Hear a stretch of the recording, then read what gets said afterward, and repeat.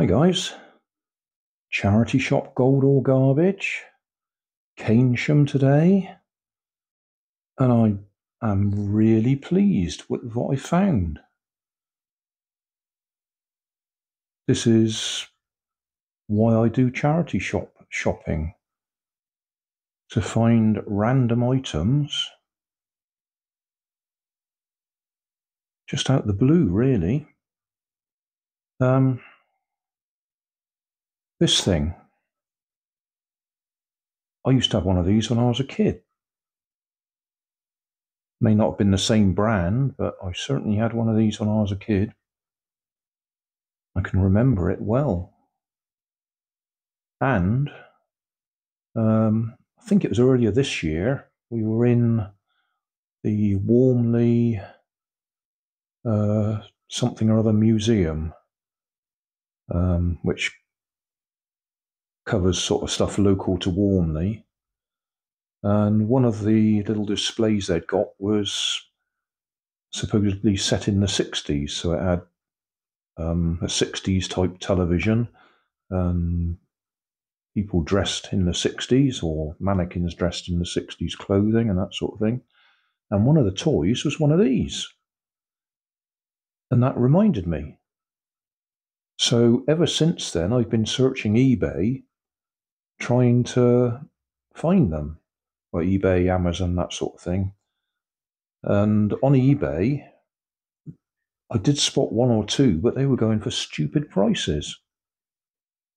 I suppose because they were vintage. So when I saw this one for £1.50, I snapped it up. This one, copyright 2002 to 2006. So it's not one from back in the 60s.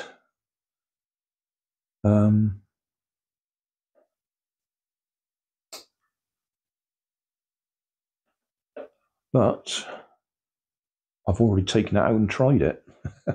So that'll be a separate video.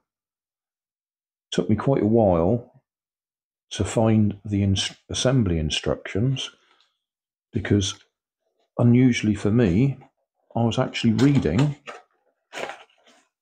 the instructions that came with it, or the user manual. Oh, parent's guide. And you go through this, and it doesn't tell you how to put it together. You would think it would be telling you there, but it doesn't.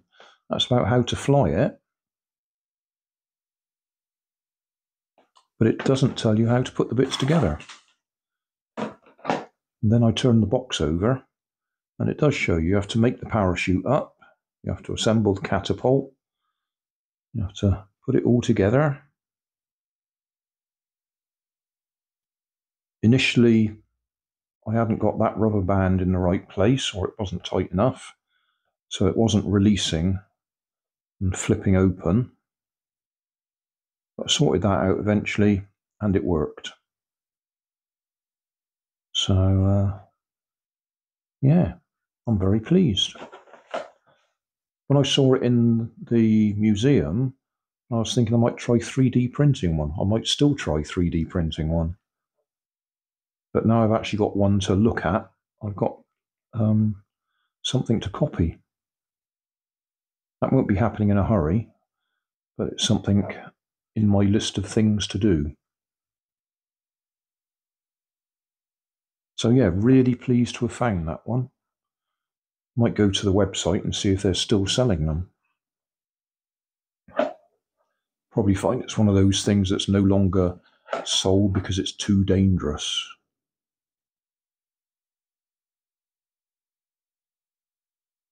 Anyway, there'll be a separate video flying that, or assembling it and flying it. It will be quite a long video because it took me ages to put it together. Anyway, then I spotted this. £2 for this, but I just love Clockwork. Schilling, it's probably German, I'm probably not pronouncing it right. Made in China, Shanghai, 2013, so this is potentially 10 years old.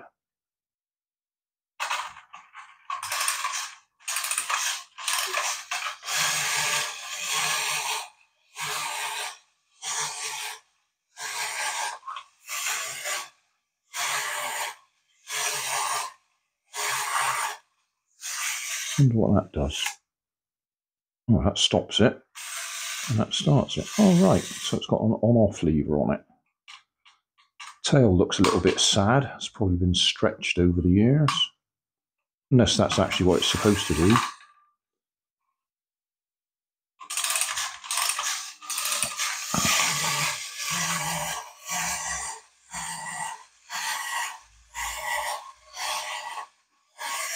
And I do love my Clockwork items, so I had to buy this when I saw it.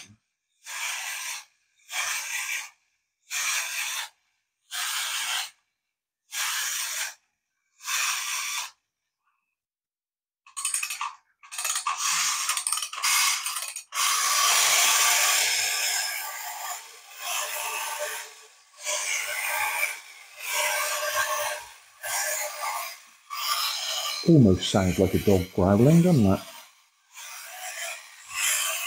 That's probably what it's supposed to do.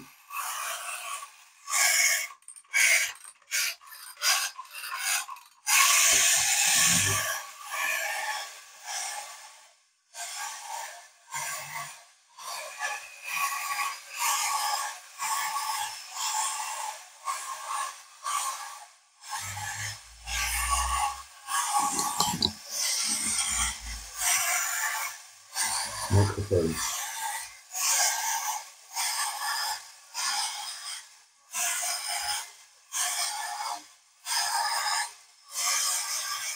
Oh, I love it.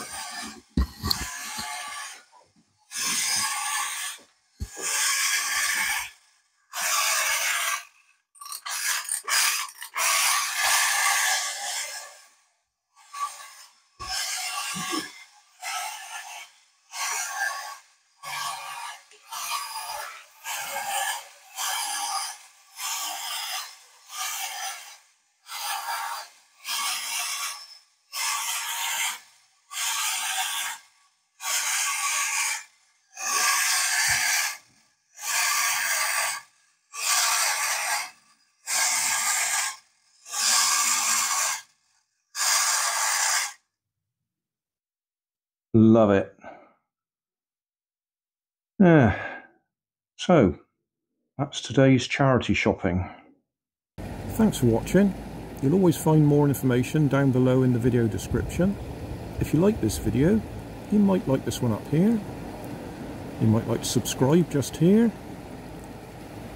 Over here is my latest video on my channel. And down below is a playlist related to what you've just been watching. Thanks again for watching.